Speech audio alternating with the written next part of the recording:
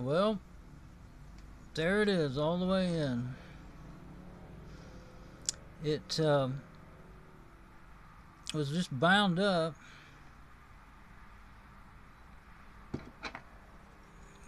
It wasn't going on the wrong side of that one, that's what I thought.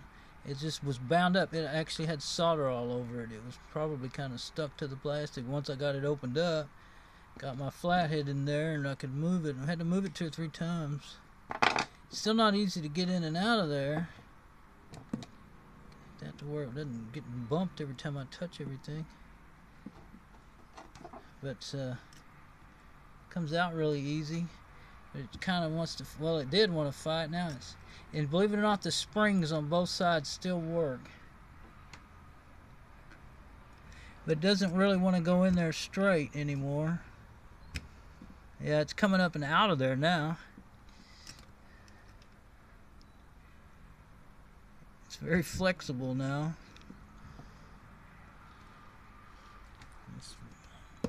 I mean,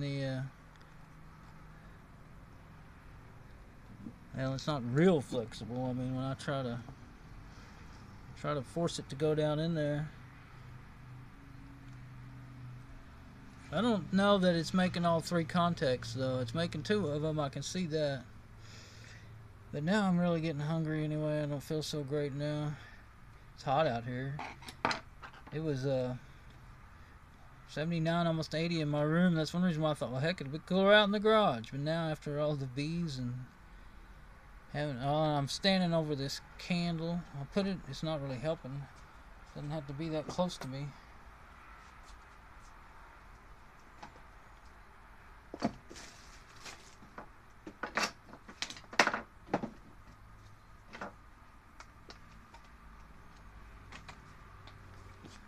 And I was breathing that stuff. Darn citronella, it's bad. It makes you. Usually, if I'm breathing much of it, I cough real quick, and I know it. I just now realized I was breathing a little of it. The bees keep coming, little. Had 1 or 2 more come in the last 20 to 10 minutes, but right now there's not one in here. But so. I don't know if I saved it or not, but I certainly tried, didn't I? What a mess. I don't like giving up on things. I know I won't. Well, if I, to get another one, I'm not going to go get it. I don't hardly drive. I'd have to order it. And I really hate spending money when I don't have to, too. Don't have lots of money to spend. Very little. So, I can't see it. I bet when I watch the video, I can tell that I've learned from these videos. It came apart. I can tell that you can probably see it way better in the video than I can see it. But it goes all the way in now. But I don't know exactly what contact. I'll have to get my multimeter out, but I can do that inside. But I'm gonna take a bath, get this poison off me. Kind of sticky and sweaty now. It's been cold. This is February. Of course, this is North Texas, and our weather does that. It has for years now. But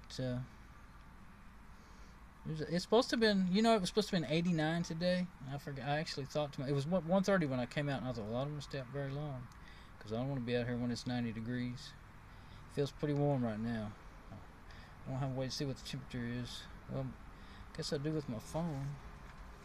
What is that? Oh, it's what I'm making the videos on, and the battery's about to go down. So, there we go. There's my mess, soldering mess. Sometimes it's not such a good idea to film your actions and your projects, is it? Wish I could have showed all those bees. That'd have been more interesting than this, wouldn't it? Attack of the killer bees on the soldering guy. Alright, it's done. Bye-bye.